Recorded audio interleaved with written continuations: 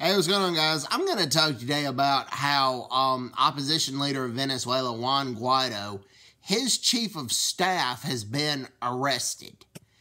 And that is a blatant violation of freedom of speech and freedom of expression because he opposes the Maduro regime, and he opposes the Maduro regime legally and peacefully. The Maduro regime went after his chief of staff and arrested his chief of staff. The United States as well as the EU condemn this act. So thumbs up to both, well, the U.S. as a country, thumbs up to the country of the United States and the Union of Countries in the EU. Thumbs up to both of them for doing what they did and condemning this action. But yeah, that just shows you how sick, sadistic, and evil Nicolas Maduro really is. So, hope everybody's doing well. Take care. God bless him. Bye-bye. Bye-bye.